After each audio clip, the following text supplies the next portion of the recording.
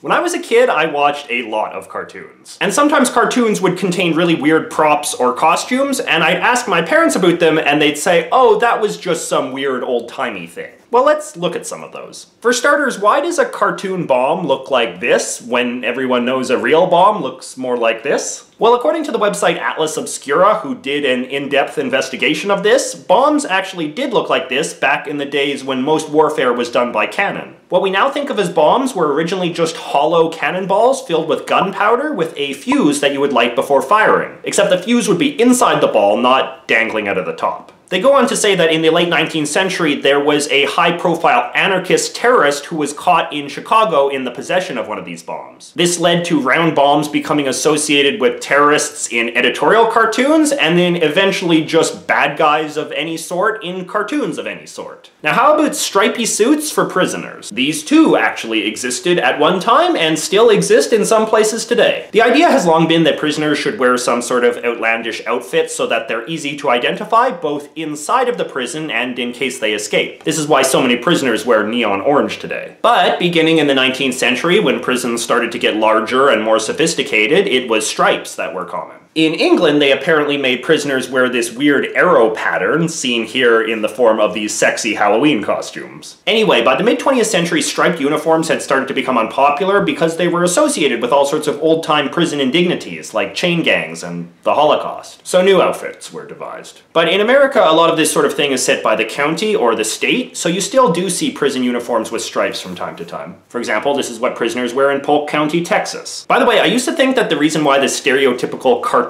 robber wore a stripy shirt was because he was supposed to be a prisoner on the lam. But no, I recently learned that this is actually just an old-timey stereotype from England about how sailors were often criminals. And talking of England, ever wonder why liquor in cartoons always comes in bottles with 3 X's on it? Well, in the 19th century, this was how British breweries marked the strength of their liquor. 1 X was the least strong, 3 X's was the strongest. Or at least that's what I learned from the book Who Put the Butter in Butterfly. I didn't get much useful information when I googled XXX and bottle. Now, cartoon characters often get crushed by big, heavy things that are just like big blocks with the weight written on them. Sometimes these are just supposed to be exaggerated versions of so-called standard weights, which are just these tiny little things made of metal that you would use to determine how heavy something was on an old-fashioned scale. But recently I learned that sometimes at construction sites, people will paint the weight of a big chunk of stone on the side of it so that other construction site people don't break their machines when they try to lift it up or whatever. And lastly, how about those weird things that doctors wear on their heads? I've actually been to a doctor who's used one of these things. They're not that uncommon. How it works is the doctor flips it down over one eye and then looks through the little hole in the middle. Because the thing is made of mirrored metal, it can help reflect light as he checks up on your various head cavities. I mean, he could just wear a hat with a lamp in it, but then people might think he was a